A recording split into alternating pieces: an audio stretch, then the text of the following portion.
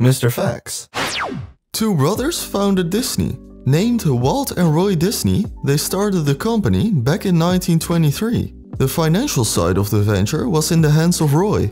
The older brother, Walt, was in charge of the creative aspect.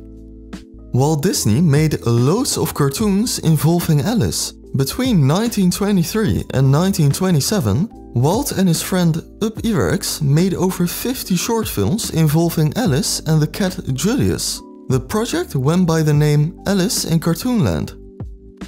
A gateway character to Disney's Mickey Mouse was a rabbit. Known as Oswald the Lucky Rabbit, Disney lost the character thanks to legal issues. The iconic Mickey Mouse came to fruition shortly after. Walt Disney took a loan from his life insurance policy. He did this to fund Disneyland.